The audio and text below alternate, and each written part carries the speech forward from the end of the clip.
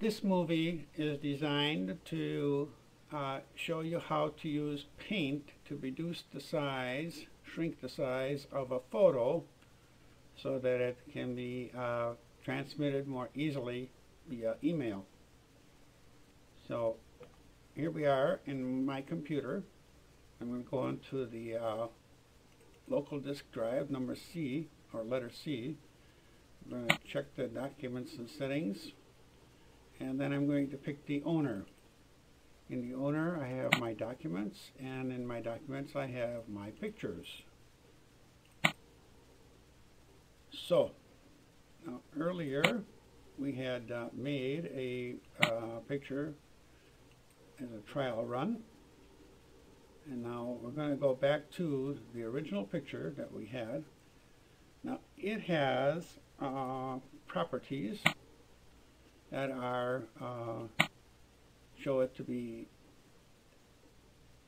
almost 30 megabytes of storage requirement. So now we want to reduce that. So, and we're going to use paint to do that. So we're going to open it with, well, there's lots of things you can do. You can just plain open it with whatever you normally open it with. You can edit it. I've never done that. You can preview it. You can print it. You can refresh the thumbnail. You can rotate it one way or the other. You can use it as a desktop background. And you can open it with a variety of different programs. In my case here, we can Paint is one of them. This Microsoft Paint is available on most computers under accessories. I probably should show you that. Let's see if I can show you that right after we get into this. Okay, I'm gonna sidestep here just a little bit. We're gonna go to Programs.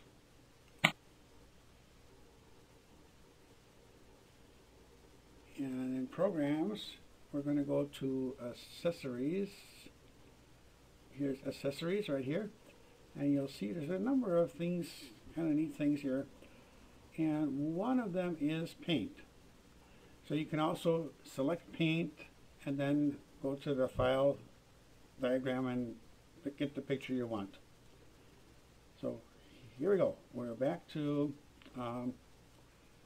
where we started from here.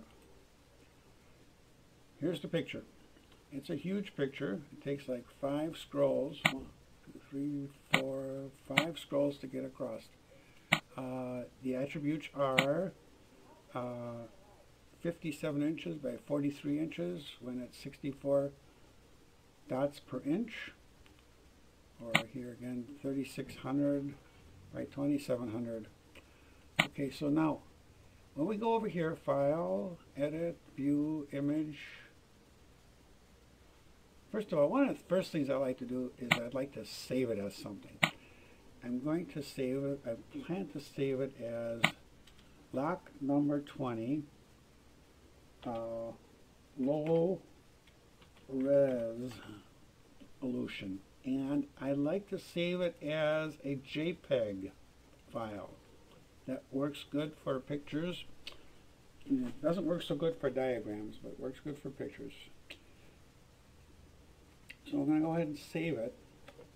Now we're going to actually modify it, but we won't be modifying the original picture because I don't want to change the original picture. I want to save that just in case. So we're going to stretch this thing, and I'm going to choose 10%. That's okay. Another 10% here. So both the horizontal and the vertical axis are going to be shrunk by 10%, down to 10% of the original. So here you go. And this is what it looks like. So now the image is actually 365 by 275, or 3.8 inches by 3 inches, roughly. Or it's 4 inches by 3 inches. It's not bad. So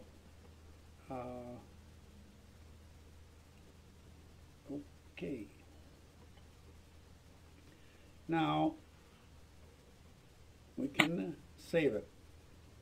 We already did the save as part, so now we can just save it. And then that's really all there is to it. So now in my pictures, you have two pictures. One is quite small. It's, let's see if we can do our properties on it. You'll see it here. It's 20 kilobytes, which of course is 100 times less than what it was. You'd think it would be 10% less. Well, when it gets to be an area, it's 100 times. Each side is 10% of what it was. Okay, so total space on the disk is going to be 24 kilobytes. Not bad. Okay, that's really all there is to it. Later on we'll do one with Microsoft Picture Manager that comes with Microsoft Office 2007, and that can be kind of fun too.